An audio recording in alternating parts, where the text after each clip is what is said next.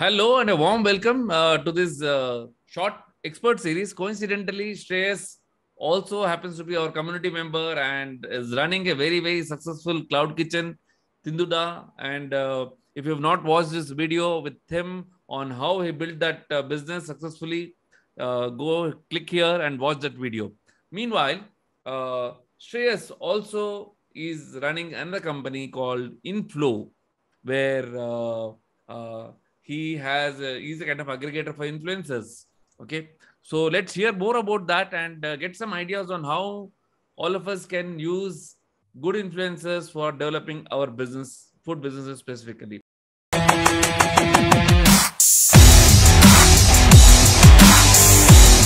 Hi, Shreyas, welcome to the session and tell me a little more about Inflow. Sure, sir. So, Influ is an influencer tech company. We have like over 15,000 influencers and content creators across India, with a combined reach of about 1 billion on Instagram alone. Right? Wow. Yeah. So, food is one of the biggest category of influencers we hold. That's one of the trending in the segment, I would say. So, that is, and yeah. So we have like 15,000 social media influencers, and we work with wide range of clients as well. And we are from T Hub, which is a government startup initiative, right? And we work with a lot of clients, and it's super fun working at Influ as well. Okay. Now, for the food businesses that start off and are looking at, amongst many ways, one of the key ways is using the influencer marketing. How do you recommend that they go about doing it actually? Sure. I would suggest number one point is relevancy, right? Let's say if these content creators out there or the influencers out there doesn't really talk about food, right? There is no point getting them to work with you, right? So that is one of the biggest point. Though there could be an exception for this as well. If they have like insane following on their social media, and you want to tap into that market, then that's fine. But I would say we have seen a lot of conversion with food bloggers, right? Food bloggers, food content creators, street food videos, and all these things. So that is number one. Number two is engagements, right? So even if an influencer, food influencer, have like 100K followers on their Instagram, but their engagement is less than 1%, it's not really a good profile, I would say. So and that is number two. And number three is comments, right? So like when you are having like 100,000 followers following you on Instagram, it's a community itself. 1 lakh people ka community, I would say. So if they are not really engaging in terms of comments and all the other things, right? Maybe DMs, maybe likes, and sharing this thing and all these things, it's not really a good profile, I would say. We have seen a very good conversions for food influencers and who have like insane engagement as well. So I would say these are the two main points while choosing your influencer, right? Okay. So what kind of cost would you incur approximately, if you're talking about these influencers? I know it varies from how many followers they have to relevance and all that, but approximately what do you think is a decent budget for a business to have for using influencers for marketing? So I would say 10,000 a month. Starting with 10,000 a month is a very good budget in terms of doing the influencer marketing, right? All Okay. right.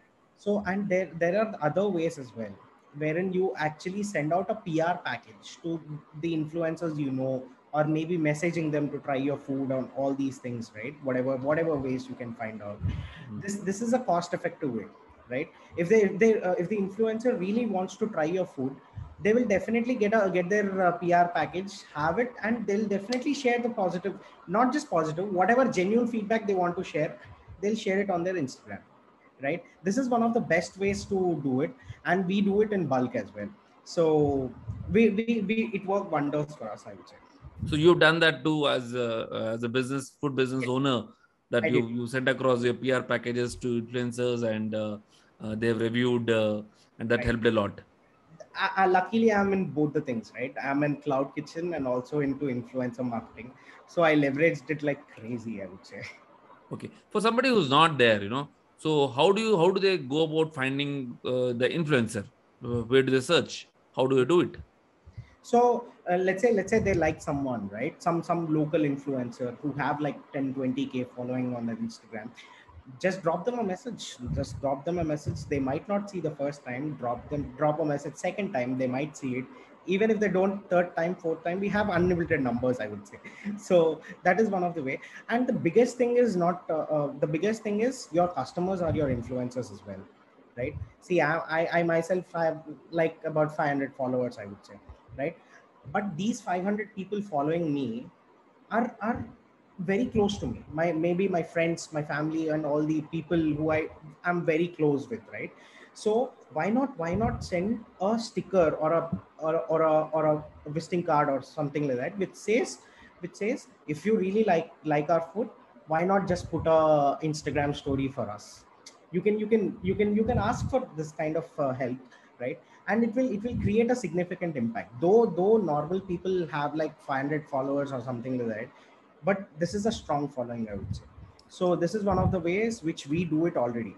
So that's the thing. So you encourage your own customers to post about your food, or about following you on Insta, Right. and That's literally on the back of our packaging bag, I would say. There is a big QR code, and in our Telangana style, I wrote something like, my Instagram la kirak photo పెడతాము, scan చేసి ఒక look ఇచ్చుకో, kind of a thing, right? And it worked wonders for us. fantastic, fantastic. That's a great idea. So how do you see the trend in terms of influencer marketing going forward, Shreyas? Lastly. Gonna be influencer marketing, sir. Nothing else, I would say. So lot of influencers are coming up. Lot of content creators are coming up, and I would say to penetrate your brand very well into the market out there, I would say influencer marketing is the best way to do it. Is the only way, what I say usually, but not to exaggerate. It's the best way I'm saying now. Okay, okay, okay. So nice, and to hear that. And so, guy friends, so if you got an idea that how to leverage the influencer for your food business, do like this video, subscribe to the channel to be updated more about such videos on the food business, on your planning, on your marketing, on your budgeting. And let's thank Shreyas for giving us these tips on the influencer marketing on Insta, especially. I think on Insta is where he's doing a lot of work. And that's where a lot of customers are. As we know that most of the customers are below the age of 40 years, and a lot of them are active on Insta. So one good place for us to focus on marketing and getting the best out there. If you are having a good product, I think it's your moral responsibility to get it out to as many people as possible. Influence marketing is definitely one good way. And thanks, Reyes, for sharing with us those tips. And wish you all the very best for both the inflow and the Tindra. Thanks a lot for having me here, sir. Yeah, pleasure. Do comment how you like this video, friends.